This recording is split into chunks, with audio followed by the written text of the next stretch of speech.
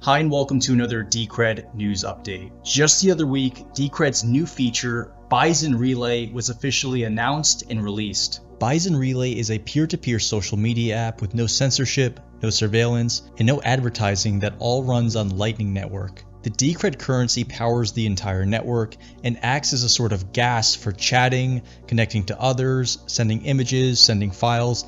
Anything you do on Bison Relay requires Decred. Once you've exchanged keys with other users, you can subscribe to their posts, where you can then enjoy a social media experience of replying to and relaying user content. You can also easily tip users in Decred with the click of a button. Planned for Bison Relay is user pages, which will allow for content and storefront capabilities that users you have key exchanged with will be able to view and interact with. It should be noted that the Bison Relay GUI is still a work in progress, and many bugs are in the process of getting squished. Users who have experienced bugs should report them on GitHub. I'll leave a link in the video description for that. Bison Relay was revealed after a series of blog posts by Decred project lead Jake Yokompayat. The first being What is Wrong with Decred, which detailed Decred's experience with censorship, a lack of insiders, and dealing with malicious proof-of-work miners. It concludes by saying the path forward is not through, but around, and that it is instructive to examine the world's current largest software platform, the web. The second blog post, Trapped in the Web, goes into detail on the technology the web is built on, how people are openly oppressed, surveilled, and censored, and how the web is centralized with weak security, and the complexity behind the web and payment integrations. It concludes that Decred is evolving to deliver real digital free speech and free association. The revolution will not be censored or surveilled. Blog post number 3 finally reveals the release of Bison Relay, which operates on the Lightning Network and has no user accounts, has strong built-in privacy, is censorship resistant, and allows for peer-to-peer social media capabilities. To learn more and download Bison Relay, check out bisonrelay.org, and if you want to start connecting to other users, visit us at chat.decred.org, where we'll have community members invite you onto the platform and start key exchanging with other users. Now let's dive into development updates for Decred. DCRD is a full node implementation that powers Decred's peer-to-peer network around the world. The devs simplified how raw transactions and their additional descriptions are stored in the mempool, tweaked the memory management to spend less CPU time doing garbage collection. With this, DCRD can perform the initial chain sync up to 10% faster at the cost of using more memory, and optimize WebSocket client disconnection handling for the RPC server. Decrediton is a full-featured desktop wallet app with integrated voting, stake shuffle mixing, Lightning Network, DEX trading, and more. Big updates are coming for Decrediton. Version 1.7.6 was released. This upgraded the DCRDEX module to version 0.5.6, which included bug fixes for Bitcoin and Decred, and added in an icon to the DEX window.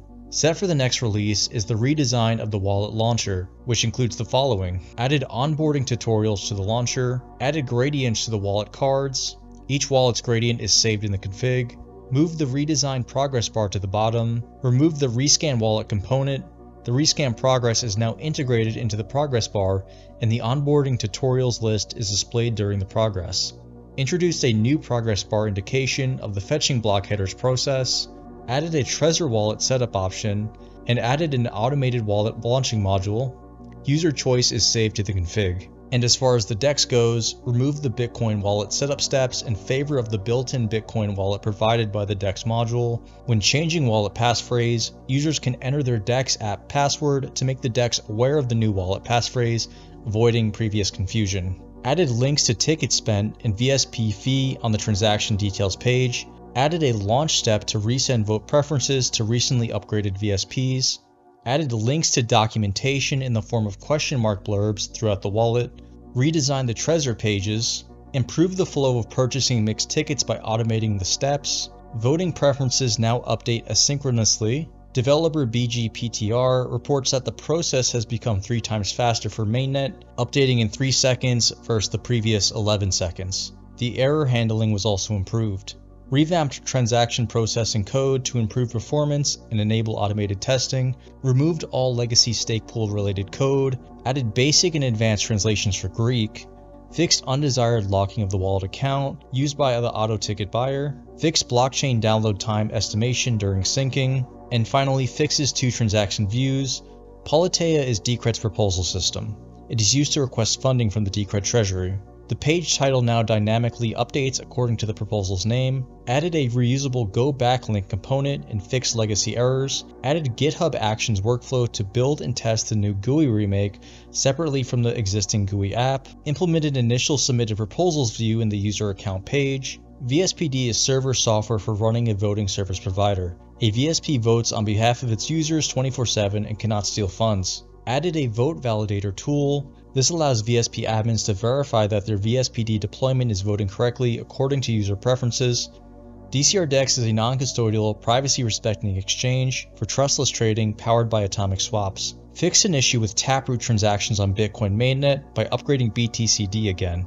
Fixed unmixed accounts not being unlocked in some mixed account configurations in order to prevent failure of swap refunds. Fixed built-in DCR wallets reported as ready too soon. Orders that the client doesn't know about are now cancelled. This fixes a number of cases where the client could lose some of his orders. Fixed a bug where orders would be retired, non-existent on the client, but still booked on the server. As far as the client goes, a market maker bot has been added. The bot has some internal and external signals to calculate an ideal buy and sell price in a break-even spread. Added support for self-governed trades when the server is down. Clients need a way to complete trades even if the server goes down or mysteriously loses the market information. Made order placement more responsive. The order form will close sooner and order submission will continue in the background. Users can now see and manage the peers that the Bitcoin SPV wallets are connected to, as well as add new peers. Progress towards Fidelity bonds has been made, including adding messages to manage bonds, changed servers account management to a tiered system, and updated servers database to track client bonds. And last but not least, DEX developer ChapJC says ETH pairs are coming soon to the DEX. DCR Data is an explorer for the Decred blockchain and off-chain data like Politeia proposals, markets, and more. Fix various front-end bugs, importantly ones relating to treasury spends and ads. And now let's look at community content including live streams and podcasts. Project lead J.K. Kampai was involved in a number of interviews. Let's jump into Decred. Now, you guys have done some incredible stuff, and I will let you get into that. But one thing that is very vague, but gives just such a long avenue to sort of think about is sort of your tagline, which is Decred money evolved. What exactly does that mean? Well, the big idea behind the tagline is this, is that Decred was set up as a cryptocurrency that can evolve, where early on, I started working on Bitcoin, and what I saw after a few years of working on, basically an alternative to the Bitcoin Bitcoin Core software, was Bitcoin didn't want to evolve. The Bitcoin Core developers wanted Bitcoin to stay very much the way it was, and they wanted very much to stay, as the sort of the central planning committee for the project. And effectively they have, via Blockstream and these other sort of affiliated entities that do core development for Bitcoin. So Bitcoin really it was this amazing piece of technology. It drew me in. I spent a few $1 million working with developers to write the BTC Suite software, and it wasn't evolving. So I feel like money evolved is really is to take this idea that started with Bitcoin and really step it forward and keep it moving. Because we can keep looking backwards and keep trying to find ways to be like, it should have been like this, the block size should be exactly this, and nothing should ever change. But I feel like that sort of static reasoning, that's exactly how we got the fiat banking system that we have, which is people going, hey, I don't want anything to change, and we're never going to give people actual custody over their own assets. And then along comes Satoshi, and Satoshi goes, well, no, we can make crypto assets, and you can always have custody of them yourself. And it's like that process needs to continue, and I feel like Decred is the continuation of that process, so that we're evolving and our money evolved. We've already evolved, and we will continue evolving. It's a great line. Why not get rid of mining entirely?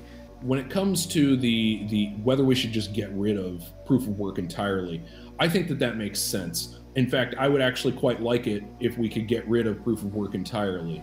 We used to have a hybrid model. Now we go to a pure proof of stake model. And, basically that whole process is it's a lot more work, and it's a much deeper set of changes. So we may end up going that route, but it's a deeper set of changes to make. I mean, I guess our realization was really that we thought proof of work was a nominally egalitarian thing where, you know, hey, a random person can buy some miners and mine. But the reality of it is that it's highly, highly centralized, and that it has weak incentive alignment. So, hey, we may as well just cut over to staking entirely because it's actually fairer. That is that not all of these, you know, not a huge portion of the supply is all going to one company or a handful of companies who seem to be out to wreck our project. We've started doing Twitter Spaces with the community in an effort to bring more awareness to Decred. Thanks to Tivra for leading this effort. You can use Bison Relay as much as you want. I'm chatting a lot, and what I used is practically nothing. So for text, it's almost free. I think somebody asked like how much it would cost to transfer a Bible, and it was some tiny amount, if I remember correctly. For example, the Decred Lightning Network could somehow work with the other coins' Lightning Network, and from that one interview with Mateus, the answer is a resounding yes. And apparently, it's something that's that was possible even as far as 3 years ago when that interview came out. Mateus even produced a demo of, I think it was paying for a Bitcoin Lightning Network invoice with Decred. We also had a new state of the market live stream. People come and always say, why you haven't tried marketing yet? So I'm really glad this blog explains that it was tried. Many things were tried already. I really think we need a radically new approach. Yeah, I mean, I couldn't agree more. And I think I liked Jake's point about, we're gonna have to go round. We can't go through the same channels. It was one of the reasons that I kind of came up with Decred magazine, because we had all these publications which were kind of not getting anywhere, and it's like, well, if we have one place where everyone can come, it may take a lot of time to build up that momentum, but at least that place exists. And in many respects, that should probably be the blog as well. Last Twitter space we did, there were 2 community members or 3 talking, and it's nice to hear from the community. It gives really a sense of just hearing each other's voice, I think. Okay, video is even more, but already the voice gives a sense of humanity. We also had several videos on the DCRDEX by Phoenix Green. So we've put in our price, 135. We can see this line. This is where it's going to place it in the order books.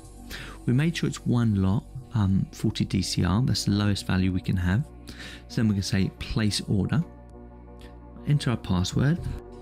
So then we can just press the sell DCR button.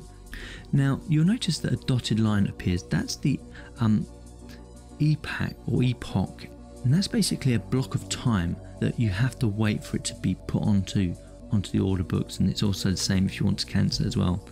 This just prevents high frequency trading. It's a really good system actually, and it makes sure that if you put down an order, you don't get front run. It's a very fair system.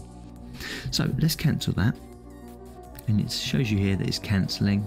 Now it's cancelled. It's released my coins again, so they're ready to use again.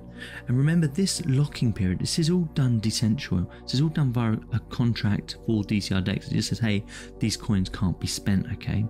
But it's not held by anyone. That's what's really interesting about this. It's just a simple contract that says, hey, let's keep these locked for a second whilst they're in the order book. Phoenix Green also created a video on the initial setup of Bison Relay. Let's load that invite, and over on my desktop I've got this invite bin here. So if I say choose, and then I can accept, so this is from me, Phoenix Green, and I can accept. So if I head on over to chat now, so the last test, then let's have a quick talk with Phoenix, which is myself of course. So let's just say hi Phoenix, and let's send that message out. We're just going to connect to the one and only server, so I'm just going to press connect. Now this part will take probably best part of 20 to 30 minutes depending on how fast your system is. We're just coming to the end now then, so that's taken about 5 minutes so far, just less than 5 minutes actually. It was actually quite quick.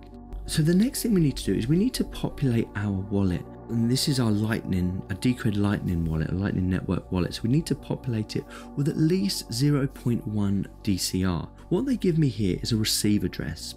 Thanks for watching this Decred news update. Be sure to check out decred.org to learn more about the project. Decred is secure, adaptable, sustainable. Learn more at decred.org.